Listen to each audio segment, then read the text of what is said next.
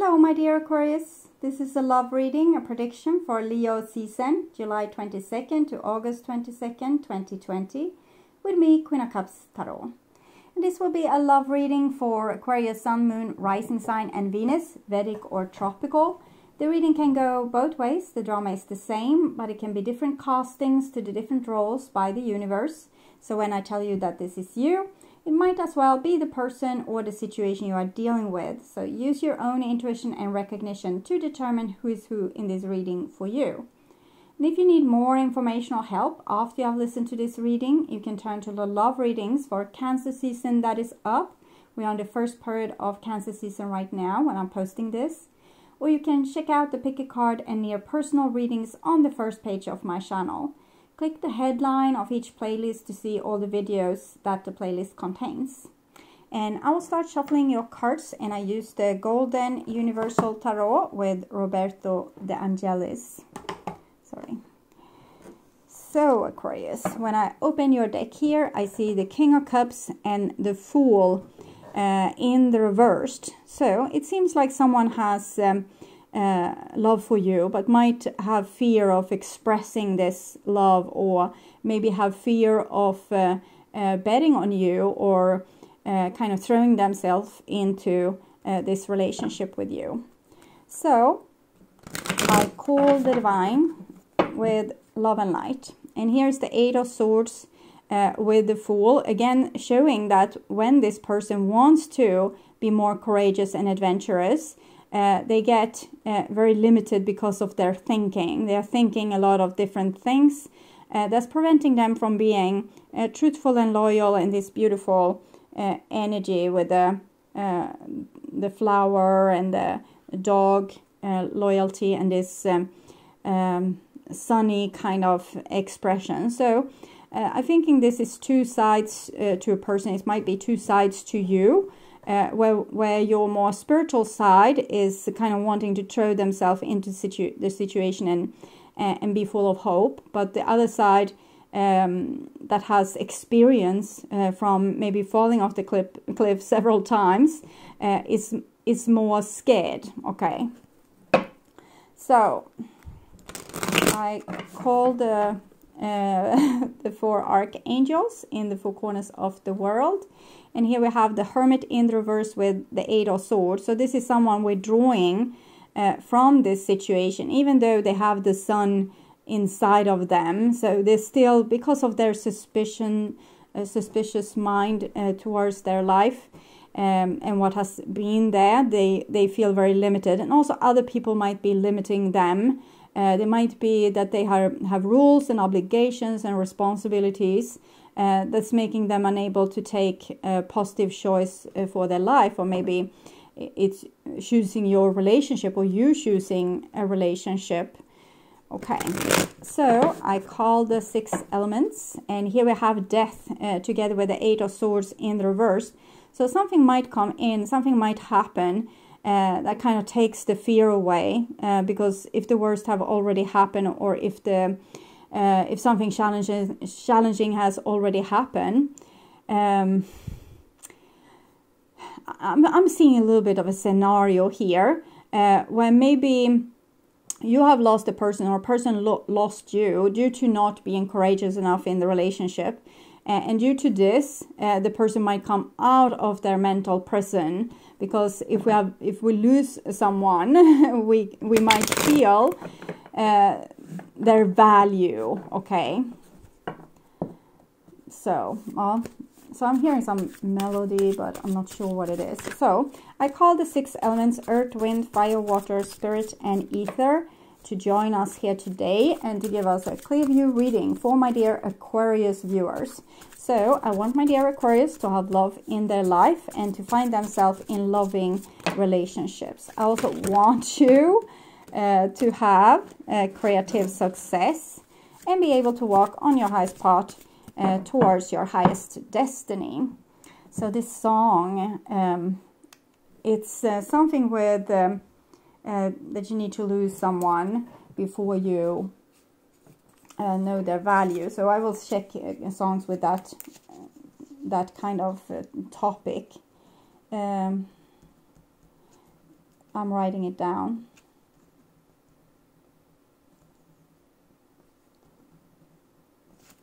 And I realized that there's different songs, older and newer. I think this is a newer one, since I'm not able to connect the dots here, really. So I will just tune in here for a few seconds to you and your situation in Leo season, Aquarius.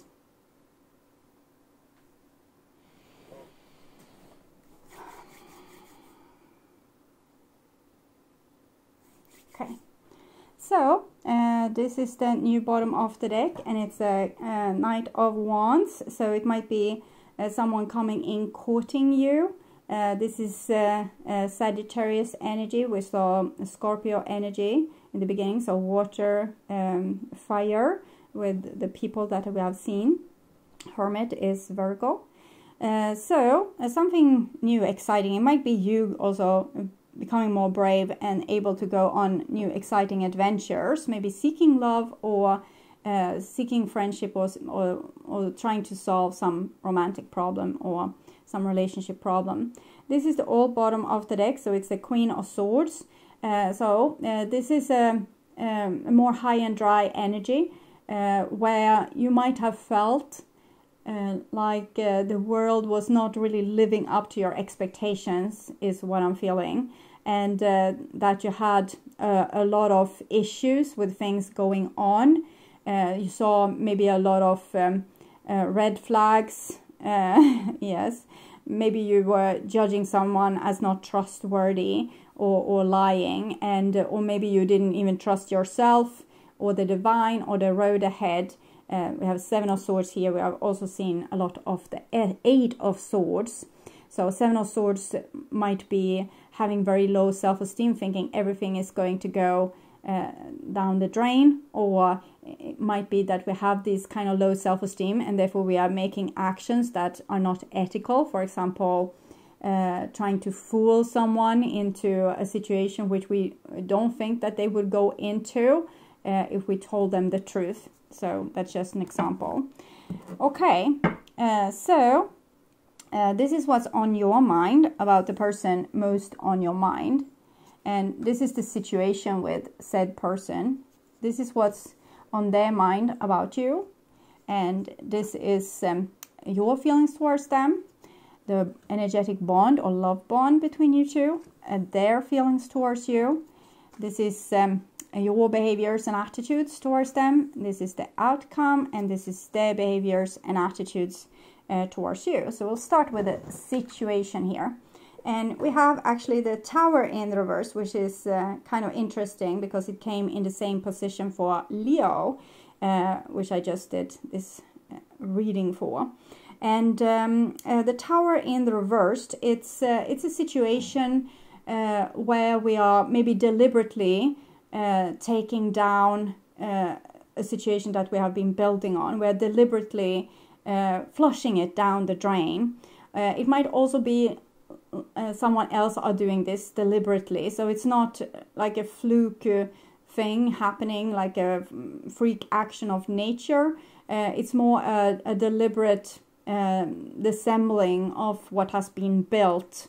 And it can also be, for some of you, it can be this more divine intervention, but a minor divine intervention. So something not going accordingly to plan, or we giving up our plans and dreams.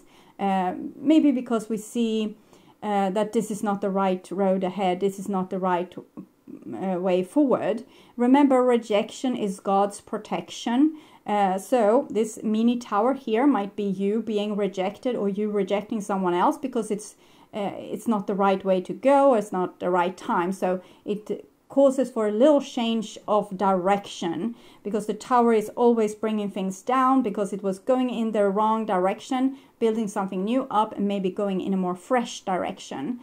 Some change of plans or a change of direction due to us seeing negative consequences further down the road is what I'm feeling mainly. And this is what's on your mind about the person most on your mind. And it seems like you're a little bit in the dark about this person. You don't know what they want. You don't know what they feel. You don't know what you want. You don't know what you feel. And you might also suspect that there's something fishy going on with this person, that you can't trust them. It might be these small inconsistencies. When a person say one thing but act in another way, so you want to believe their words, but their action is telling you something else, and you get suspicious. Usually when a relationship gets complicated, it might either be because the person might have, I want to say, problems from their own personal growth, like depression or being challenged in their own life, so they can act strange. But usually when a person is not engaging them in a way that makes you feel secure, there is something fishy. It's your intuition is picking up that something is fishy, something is off, something is not right. But sometimes it's also you projecting your own fears upon that person. So we need to pay a lot of attention to these issues and really sort out what is you and what is the other person. What is your fears from the past and what is their actual action. So you might need to put in a lot of logic work into this and actually prove to yourself what is going on. Is it in your own mind? Have you painted up an illusion because of old fears, or are you being tricked, or is someone playing mind games on you, or are they lying or being inconsistent? So sometimes people are lying to themselves, so they might not be lying to you deliberately, but they can be lying to themselves, or they don't know themselves, so therefore they are acting strange, but then it's kind of circling back to them going through something on a personal level, like an old trauma or something that needs to be worked through, some mental health issues, which is very common in these days when we are kind of throwing our whole life on end and trying to find our true inner self. And many people are going to kind of real awful personal growth stages at this time, feeling really down and depressed and peculiar, because it's a gap between their old self, the person that they wanted to be and they thought the world wanted, and the person that they actually are. And that also applies to you. And when we are doing this shift from being the person that we thought people wanted to being the person that we actually are, there might be a lot of feeling lost in between. Okay, so this is what's on their mind about you. And we have the Seven of Wands in the reverse. So it's almost like they feel like it's not worth fighting for, or it's no idea to convince you, or there's no idea to make you feel better about this. They just don't seem to have the energy to persuade you into them not being the person that you suspect that they are. With the Seven of Swords is what I'm referring to. This is the Seven of Wands. So this is spiritual challenges. And with the Seven of Wands, we either fight for something or we fight against something. But this person kind of don't want to fight. I'm feeling a weakness of energy. Maybe there has been a longer period of conflicts, and they are at the end of their ropes with how much patience they can have in this situation. And it can also be that they mainly don't have the energy to fight for anything that's important. It might be a self-destructive trait sometimes, that we don't fight for the important things, we fight for the unimportant things that we will regret, for example, at our dying days, when we have put all our effort into our work and didn't pay attention to our family, for example, and we realize that we made wrong priorities. So I'm not saying that this person is making a wrong priority, but it seems like they're not prioritizing you at this moment. Okay. And this is the bond between you, and we have the Emperor. So it's a stubbornness here. I'm feeling both people are kind of acting suspicious towards one another, and neither one wants to be the one on the losing end, being the one that comes off maybe giving too much and getting too little, or engaging a lot and not getting anything in return. So there's a stubbornness here, but there's still these two rivers. I'm feeling you are traveling kind of side by side. So maybe this is a necessary phase of this relationship where both are acting stubborn and kind of solidifying oneself and one's own persona. And this might make for a distance in the relationship where we can't really come together, but we're still walking or flowing down the same waterway here. So people seems in this relationship to be working on self-preservation, taking care of oneself, not giving too much or becoming used and abused. And both people seems to have the same idea about this. It's just from different angles or point of view. So this person might have had a problem where everyone always suspected them to be a bad person. And so I'm hearing a song, Behind Blue Eyes. Behind Blue Eyes. It's about a person that describes how it is to always be the one being suspected to do something wrong. Okay. And so they might always feel like people are always accusing them of stuff. And you might feel like people are always lying to you about stuff. So you want to accuse them of lying and getting like the truth out so that you will feel secure. But they don't have the energy to make you secure because they don't want to continue having to defend themselves their whole life. So stubbornness. This is your feelings towards them, and it's a 3 of Cups. So I think you really like this person and you want to be with them, but you feel very vulnerable in this situation due to not you feeling you can't trust this person 100%. So you don't know how much to engage, and that might call for the Emperor to come out and making you hold your horses. So you basically have a very fun time with this person and you want to continue having a good time and maybe develop the relationship or have more of the good things. But to have the good things, you want to make a way for the less good things. So you want to have clarity so that the fun can continue. And this is their feelings towards you. And we have the 2 of Swords in the reverse. So this person seems very conflicted about you and about themselves. It's this 2 personality that they have inside. One that wants to, make you love them and persuade you that they are good. And the other side that's to hell with this. I don't have to have this in my life. I don't need to be accused. I don't need to be challenged like this. I am what I am. Take it or leave it. And I can do without you. I don't have to have you in my life. So I'm feeling that this person is trying to strengthen themselves by kind of making the relationship less important and themselves more important, because they're going through something where they're I think they are kind of dealing with their own shadow. So when we have a big fat shadow, we get very scared of it and we are kind of aligning with other people.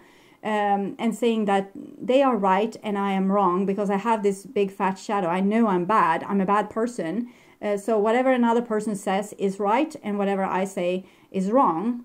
But that is making a person disconnected from themselves, and there's a lack of self-love in the situation and self-respect. So when the person is starting to integrate their own shadow and learning that this side to me is also great, we can, for example, have making simple example is aggression issues. So we know when someone accuses us of being aggressive, we know that they're probably right. We have aggressiveness issues. But when we are working with integrating our shadow, we learn that at some points it's actually good to have these aggressions because you can protect your family, you can say no to stupid situations, you can walk away from situations that's hurtful, you can maybe be a hero in a situation where no one else have the anger enough to react even. So you learn that it's okay for me to be aggressive at times. And eventually this person will learn in what situations. Not when you are together with your children and they are testing your patience. Is when fighting for justice, you should be aggressive. Okay. So when this person is going through this situation. They are starting to align more and more and more with themselves. So they can't align with you at this point. They need to solidify their own persona, their real persona first. So it's not like they are betraying you. They are actually trying to not betray themselves. They are trying to find themselves. And this might take a while. So this person basically can't engage very much in this relationship at this point. Because they're trying to find their true self and what they are, like who they are in their core, and how they want to work themselves out into the world. How when they have self-love, self-respect, and they will start to feel like they actually belong here, and that they are entitled to be here, and that they don't have to make excuses for themselves all the time. So they're going through something, and it's not saying that they are acting in a nice way towards you or even in the correct way. It's just that they are at this level where they can't act in any other way because they're going through this thing on their own. And this is your behaviors and attitudes towards them. And we have the Eight of Swords. So I feel like this other person was trapped in this Eight of Swords kind of energy. And has been for a very long time.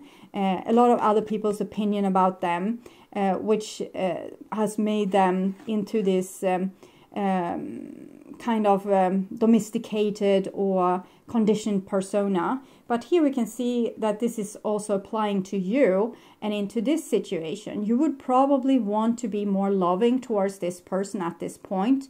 You probably feel a little fear and you don't want to invest in the relationship.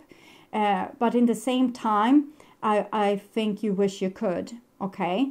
And even if you're working a lot on your self-respect and not being disrespected or disregarded in this situation, sometimes we need to be the stronger person in an equation. This is 8, so it's connected to the strength card.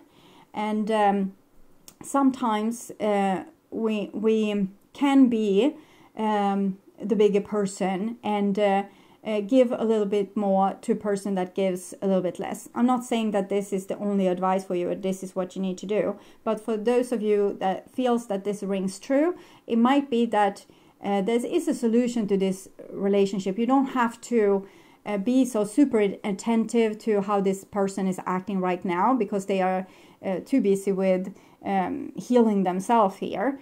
So you can maybe just lay low and have patience with this relationship. But for others of you, you feel like there's no solution to this situation. You want to be with the person, but the person doesn't want to be with you. So what to do?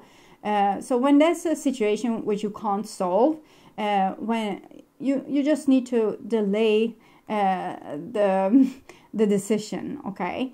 So maybe take a break from the relationship, take a pause, or just kind of lay low and wait for a solution to appear, a more appealing solution. Because this is when there's no appealing solutions at all, and you're kind of tied up in your own circular thinking.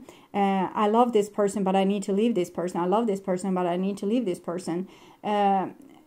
So when you can't solve things right now, maybe there will come a situation later that will solve it for you. For example, you will be so pissed off that you break up with a person then and there. So that was the solution. But right now, great leaders often kind of postpone their decision to last minute, because the more time will pass, the more information you will have that will give you greater decisions. Greater kind of platforms for your decisions, or more intelligence that you can use for your decision. But the Eight of Swords is a warning, though, that in this situation with being treated poorly and being very much engaged with your heart in this situation, you might find yourself in a codependent situation where you're kind of giving your best to a person that gives nothing in return. So be attentive of both. This is two extremes. Stay, be patient because the person is going through something, and don't stay because you're being manipulated and taken for granted. And you yourself need to decide where your decision is. And you might get pointers, but ultimately in the end, it's your own decision. So the sun is showing the time is flying by. Okay, so this is the other person's behaviors and attitudes in this situation. They are frankly really boring, because with the Two of Pentacles, they don't pay attention to you. They drop the ball on you. They don't fight for you. And I have told you the reasons for this. It can be a lack of love, but basically it's because this person is going through some kind of metamorphosis where they are trying to side with themselves against the world. So they are not having your back right now because they are preoccupied with having their own back. And this is not much food for a relationship. You can't have a relationship with a person that isn't engaging. But we'll see what the outcome is here. And we have the Five of Pentacles. So this is basically saying, yes, you love the person, but there's a lot of strange things going on in this person's life right now. And the best option for you would probably to put this relationship on ice and put distance between you and this other person, and letting them work out this stuff on their own this is the outcome for Leo season. So like in the end of August, you will feel like, no, this is not giving me what I want or what I need. So this is for this other person. I asked the clarification for the Two of Swords, and I got home. So this person is trying to build a home inside of themselves where they can feel loved and protected and solidify, so they not have to question themselves all the time. And am I good? Am I evil? Am I good? Am I bad? Was it right? Was it wrong? So what they have been going through. So you are comfortable in your own skin. You belong. So this is what they're trying to obtain. Peace, security, safety, belonging, and all the features one would want from home are indicated now. The home card represents an invitation to experience what it's like to be secure in your own skin, to live comfortably no matter what is happening in the world around you. It is a time for opening your eyes to your tribe of like-minded people, or one special person who makes you feel like you've come home. Home is love, and love is all around you now. Whatever your inquiry, you are where you're meant to be and will reap great benefits by staying on this path regardless of where it leads. Home will always be with you. It is where the heart is. And this person's heart is not with you at this point. It seems to be mainly with themselves, but there might also be a third-party situation, even if this is not applied here with these cards. But what I'm seeing is that this person is trying to learn to love themselves, and they have no time or energy to give to you at this point. So they might be feeling like they're acting very selfish at this time. So this is for you, and it's Spirit of Place. So it's almost like I'm feeling like a person that's buried, and it's 4. So sorry, I had to put in the battery cord. Low on batteries. So for Spirit of Place.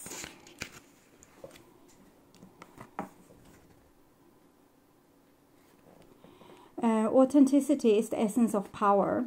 Our ancient ancestor believed that every place has a spirit looking after it or embodying it.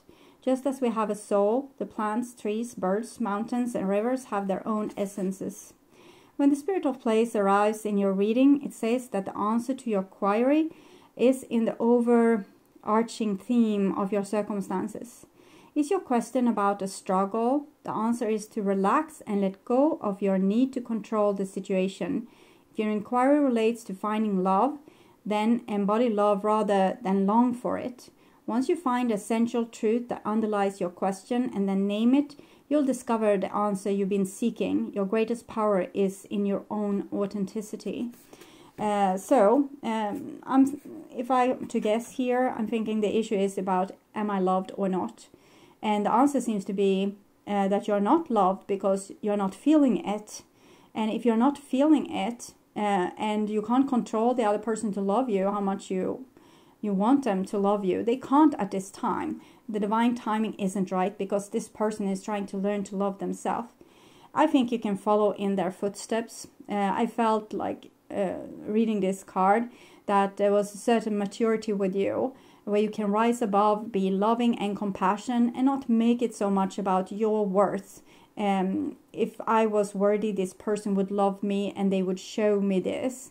Frankly, it's a little bit juvenile because you don't know what is going on in another person's inside, and you don't know their reasons for not being able to give you what you want at this point. So to make it about you is maybe a little bit childish. So what I would ask of you is to make your life about you in the same way as this person is trying. So make your own home inside of yourself, and whatever happens is fine. Either this person will come out of it and they will start to show you love again, and you will be happy, or they won't and you will have to move on. Either or, it's what it is. It's better to accept the situation and go with the flow than to anxiously reacting as this shouldn't be like this. They should love me. They should put attention into this situation now. They should give me more credit for the work I have been putting in or the love I have been given. Well, they aren't. So that is kind of what you need to accept right now, and determine what would be your moving forward. If you were taking yourself into consideration, what is the best option for you? What's your high moral ground here? How can you take the best care of both you and the other person, and not be codependent or maybe dreaming of what can't happen right now? I'm not saying that this person will never love you or haven't ever loved you. I'm just seeing that they are full of this work with trying to love themselves. So whatever you say or your problems would just be something, you know, they hear in the periphery, which they can't pay attention to right now. It's to side with that. I need to learn to love myself. I need to learn who I am. Am I good? Am I bad? How can I stand on my own side? How can I align with myself? Because remember, this person have always aligned with other people, have always felt like they were the bad person and the other people were right and they were wrong. So they have oscillated between probably acting self-destructive and doing a lot of shitty things, and then feeling sorry for it. And now they don't want to have that in their life. They want to find their true loving self, and they are allowed to do so. And they kind of don't need maybe you at this point to be needing them to give you what they can't give you at this point. So try to be strong, try to be mature, try to be resilient, do the best thing for you right now. Dignify yourself in this situation, rise above. Find out what's making you happy at this point that doesn't have to do with this person, and focus on that. Spend time in nature. This is very nature-driven cards. Maybe sitting next to a tree will make you have this kind of grand grace and posture of that tree, like this ever overwatching timeless energy that don't mind what happens right now. Everything changed gradually. They don't hold on to things more than to their roots, and the roots is who are you, and who are you really. So maybe spend this time doing the same work as this other person.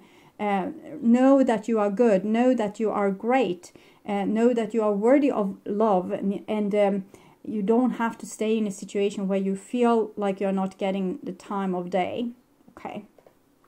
So, my dear Aquarius, I hope this helped. Sorry for the light here in the end. I hope you're able to see the cards. And if you like my content and want to support my channel, you can do so not only by watching, which I'm very grateful for, but also liking, commenting, subscribing, and sharing my videos. You can also donate to my channel through the link in the description box, or you can make Google Donate by clicking my ads or watch them for 30 seconds or to the end of the ad, whichever comes first. That is keeping my humble revenue up so I can make more content like this for you on this channel, free up time to make content.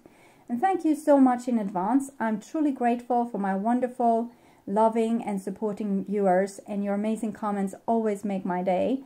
And until next time, take really, really good care. Okay, bye-bye.